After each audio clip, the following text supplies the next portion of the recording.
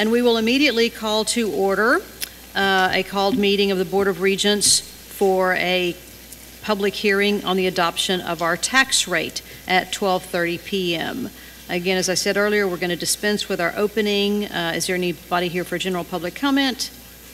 Seeing none, we will move directly into our discussion and possible action related to the tax rate.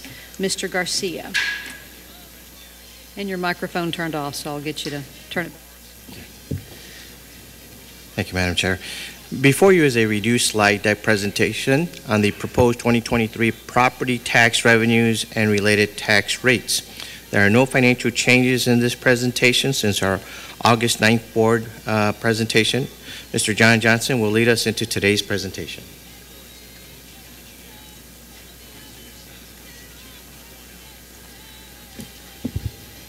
Good afternoon, Madam Chair, Regents, and President. The information, let me go to that slide.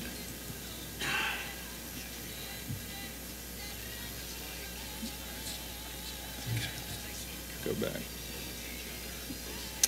Okay. The first slide gives you a tax rate history. The information shown gives a 5-year history of the college's sales tax rate. College's tax rate. The amount proposed for 22-23 fiscal year of .266104 is the lowest over the periods shown on and 1.723 cents below the prior year, or a decrease of 6.1%. The ability to reduce the overall tax rate is largely due to a significant increase in all taxable property values within the district of 11.64%, and a flattening of the annual debt service requirement outstanding on general obligation bonds. The information at the bottom gives a 5-year history of the amount the annual homeowner's property tax, which is calculated based upon average homestead values for that specific year.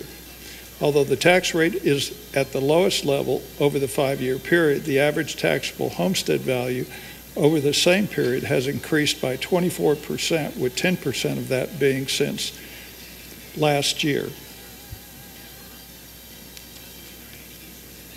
Are there any questions on that slide? I'd like to emphasize, be careful that we understand what we're saying. You're saying that including giving our employees a raise, including a larger raise for our lowest income employees, we're going to lower the property tax rate by 6%. Yes. Okay. Just want to make sure everybody understands that.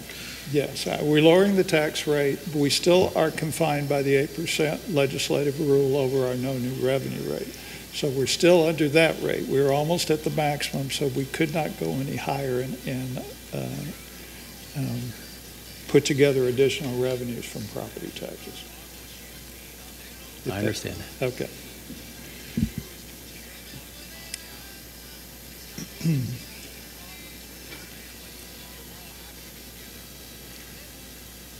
The information at the bottom gives a 5-year history of the annual homeowner's property tax, which is calculated based upon the average homestead value for a specific year. Although the tax rate is at the lowest level over the 5-year period, the average taxable homestead over the same period has increased 24%, with 10 of that being over the last year.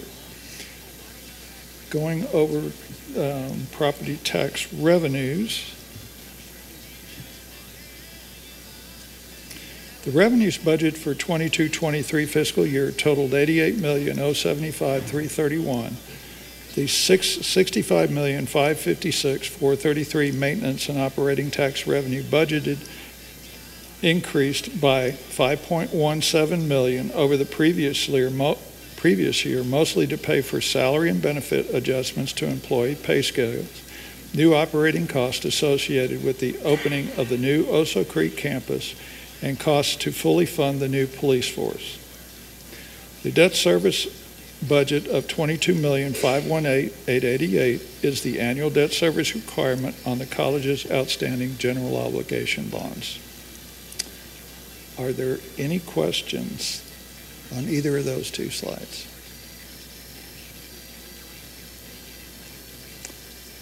If not, that concludes my presentation. Thank you, John. So, Madam Chair, members of the board, this concludes our proposed property tax revenues and rates presentation. The college, just one last note, the college has complied with all legal requirements as mandated by the state for the purpose of adopting the proposed M&O and debt service tax revenues and levies. Following the public hearing, the college is asking for the board's consideration 2 action items relating to agenda items 3 and 4. The board agenda item 3 is for the approval of the proposed increase to the total tax revenues from properties on the tax roll in the preceding year by 5.79% for a combined tax rate of 0.266104. The board agenda number 4 is for the approval of the proposed M&O and debt service tax levies of 0.196870 and 0.06234 respectively, with a combined total of 0.266104. Thank you, Mr. Garcia. Is there anyone here for public comment on, or excuse me, for the public hearing for our tax rate? Seeing none at this time, we will stand in recess for about 20 minutes. We will reconvene shortly before 1 o'clock. So we stand in recess at 12:37 p.m.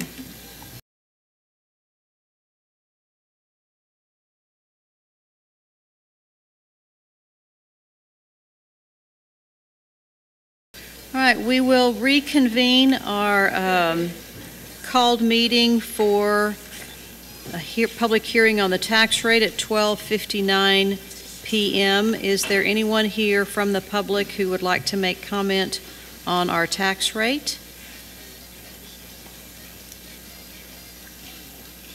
Then we will adjourn this meeting at 12:59 p.m. and give me about 30 seconds and we'll convene our next meeting.